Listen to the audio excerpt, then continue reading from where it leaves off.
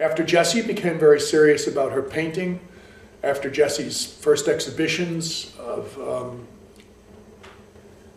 representing herself as a model in all different contexts, but obviously that emphasizing very much the childhood experience she had as a model in her mother's photographs along with her siblings, the idea just suddenly clicked that a collaboration between them might be the right thing to do. So I called Sally up and I asked her about it. Separately, I asked Jessie. I mentioned it to Jessie in New York. And Sally said, well, you can come up and talk to me about it, but I probably won't do it. It was a good first step.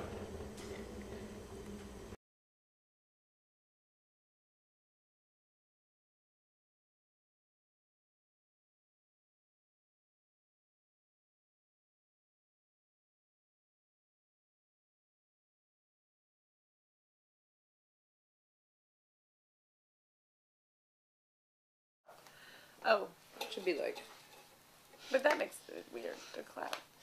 It's just so both cameras can be synced up.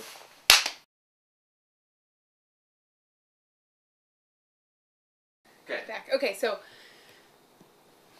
one of the things that drew me to this project is that I've been interested in the overlap between photography and painting, and especially abstract painting, and the way photography is becoming increasingly abstract, and like ways to sort of blow up that overlap and how it's happening and why it's happening.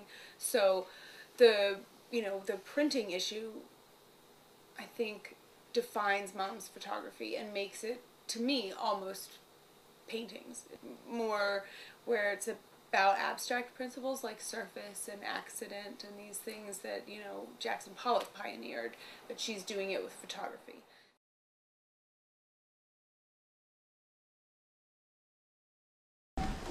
Well, we're gonna come back tomorrow. Yeah, but I'm gonna bring my camera. I don't want to bring my camera bag right now. Okay, well, why don't you do it now, just so we can leave from the house, and I'll go up and get Mom ready. Okay. Okay. Perfect.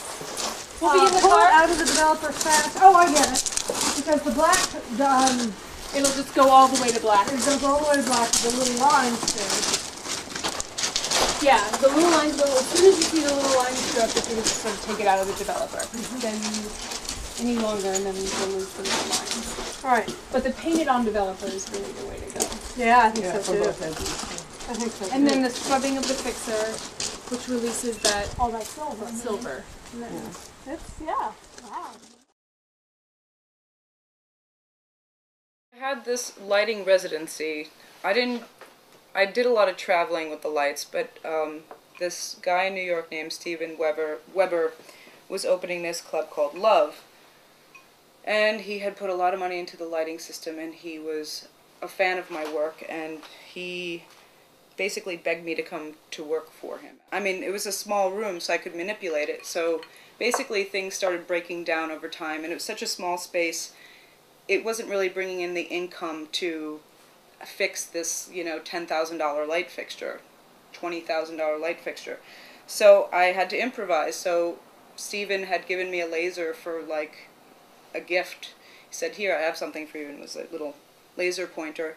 And I started playing with it. I like put it through a bottle of water. I started testing the laser on different surfaces and sort of watching how the beams would break up and do their thing.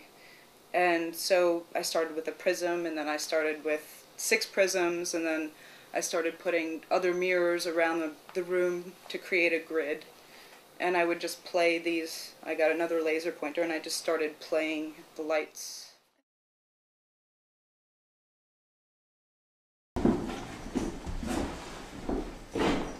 Rubbers on. Alright, are we all ready? Just a sec.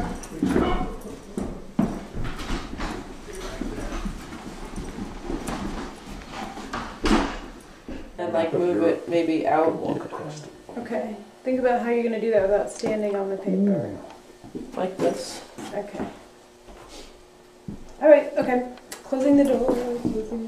Shut the door, turn off the lights, roll out the paper to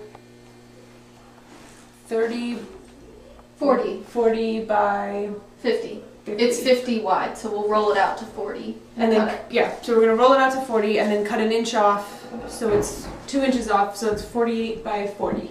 Yeah. So Liz, I think we're about ready to go. Are we? Yep. Okay, cool. Look at These gloves are going to be really tight. Stick Look your at that. fingers in it. That's the plan. I said this is a long way from the Electric Circus. The light show. Well, we started, What's we like queued the up some light show in your hand? Mozart and Beethoven. Beethoven. Okay, are we ready to go? No. I'm going to close the door. It's not bad to push and hold down the Right. within the trough and pull with the other hand. Yeah, it's pretty easy.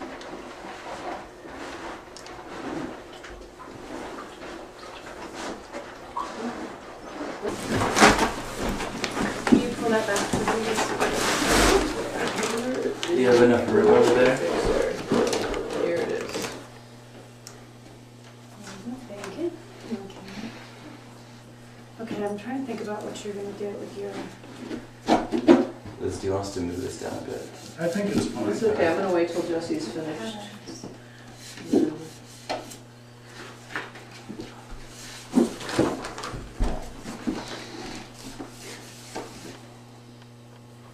Put some flowers in. I was just thinking that shape in my head. Big daisy. Versailles.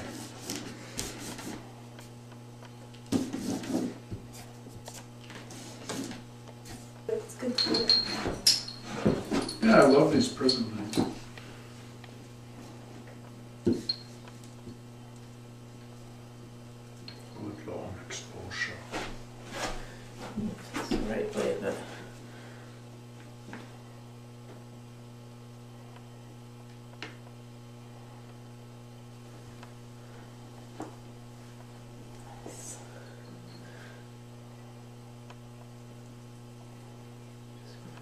Alright, let's try that.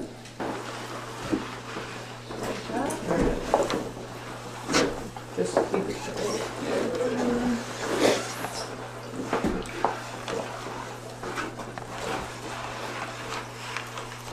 And are we going to flip it? The bottom's going to get black if we let it Or not stay in all the way, just yeah, like that.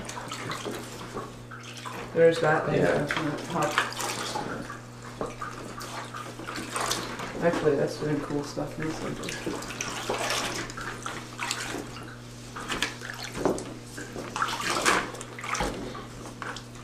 Okay, less in the middle now. I'm half of mine to get this into the wash real quick. Yeah, because it's going to Just keep quick. developing. Yeah, get it into the wash. Alright. Hold on. What about the big white section in the middle? Give it a second. Don't wash this section yet, Jessie.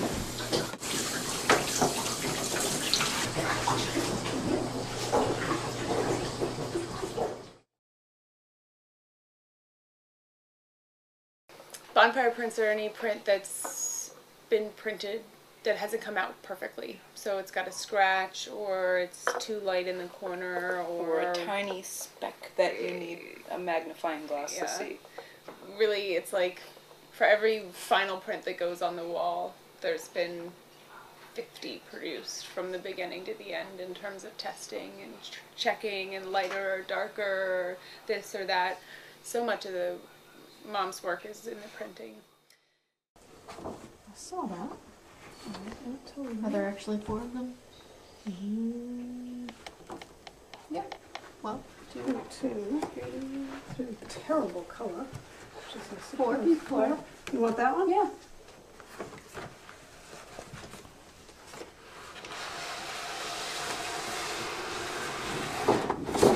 It's so nice not to have to worry about how you handle it. Never handle them like this, I promise you. banging them into the ceiling. Yeah. But then why would you come back tomorrow? Because we're going to do another round tomorrow. Oh, I didn't know that. Remember you said that you had someone coming in the afternoon, and so I said that we'll just break it up into 2 days, do what we can in the morning, go Right. down to the cabin, get out of your way for the rest of the day. Yeah, he couldn't come. He had a Okay. competition in Washington. Well, I still think we should do it that way, because it gives us time to think, sleep on it, see what worked, what Right. didn't work, do it again. But Well, let's wait and see. yeah, let's wait and Let's see. wait and see how stop these here. work with the ones you have. You know, well, now that I'm thinking about it, it might make really nice. And we'll just leave these out triptychs, like actually. Ah, Do like 1, 2, and build toward the middle. That might be the way to go. yeah, it's a little. It's soon huge. to know, isn't it? I mean, it Yeah. would make for a giant. Right. What would it be? 120. Uh huh. Yeah, 120 inches. Well, Ray would love that. yeah, he would. And he's got this idea of footprints and everything. Is that? We'll talk. We'll cross that bridge. Okay, but my final thought is, you've done 6. Mhm. Do you want to? Would it be smart to take like a digital picture of the 6 you've done, and go through the book, and see what landscapes actually speak to the ones you already have? I think we can take these down there, pair them up. Okay. I think it's going to be a matter of. I think it's going to be more a matter of like sitting down with them and Okay. looking for the scratch that's or a continuing line or Okay. something. Well, then we'll come back up here. We may come back up here. We may not come back up here, but we will come back up here and put them away Tomorrow. tomorrow. Okay. That seems good. If you take 2 continuums, the continuum of photography and the far edges, which would be, I guess, my mom and like Hiroshi Sugimoto and these really sort of abstract photographers, and then blend it with painting where it's moving towards photography, like Richter, and sort of explore that area of overlap where it begins to be its own territory.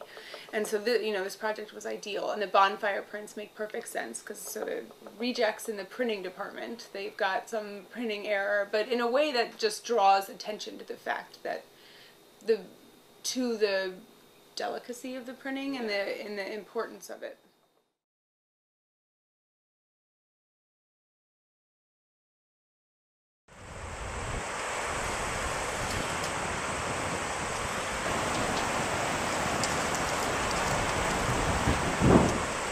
It's a more literal pairing. It is a more literal Yeah. pairing.